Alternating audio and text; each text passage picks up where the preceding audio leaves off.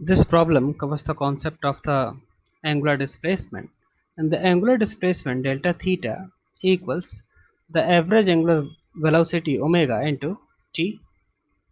Okay, and for Earth, the angular velocity of Earth around Sun is 2 pi upon the time period.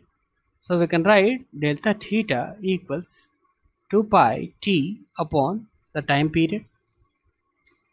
Now let's substitute the value to calculate the angular displacement. So the angular displacement equal 2 pi radians into uh, the time t, that is 1 day, upon the time period, that is 365 days, or the angular displacement of the earth in 1 day equals 0.0172 radians.